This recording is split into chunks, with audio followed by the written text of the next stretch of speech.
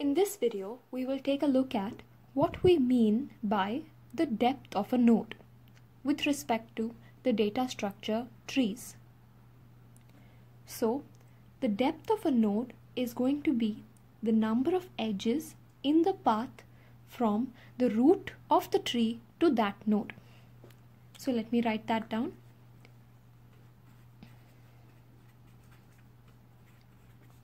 The depth of a node is the number of edges in the path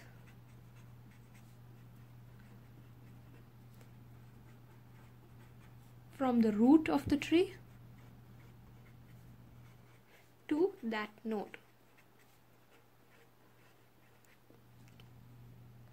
So let's take a tree as an example and see whether we can calculate the depth of all the nodes in that tree.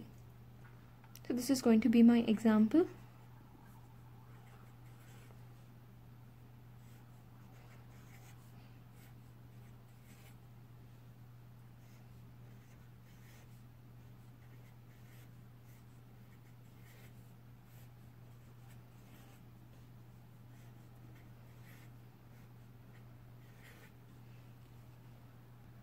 So now, when we are going to see paths which go from the root to the other nodes, we are going to take a path in which all the edges are going to point downwards.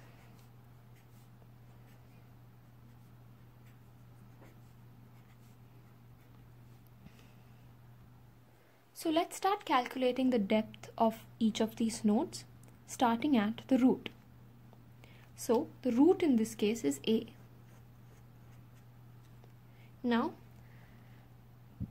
the number of edges in the path from A to the root, which is A, is going to be 0 because the path from A to A has no edges.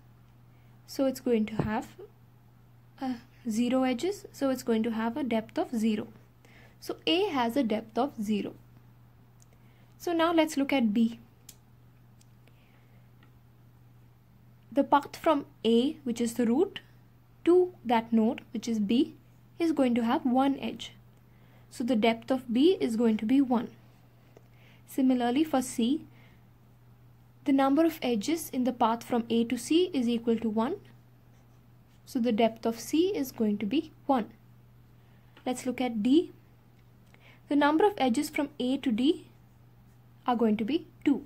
So the depth of D is 2. Similarly for E, the number of edges from A to E are going to be 2. It's the same for F and the same for G. Now when we come to H, the number of edges from A to H are going to be 3.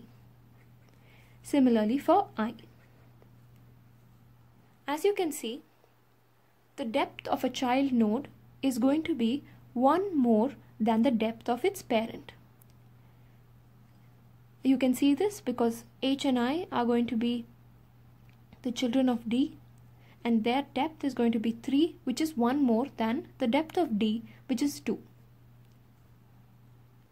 This is because if the root takes a certain amount of edges to reach the parent, it will only take 1 more edge for that path to reach the child. That is the edge between that parent and the child. So what have we said? We have said that first we said that the root has a depth of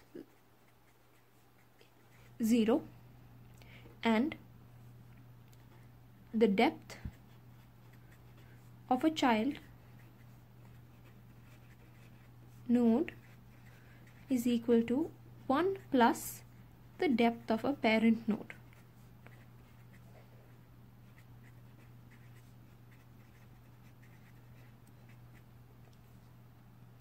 So, using this logic, you can find out the depths of all the nodes in a given tree.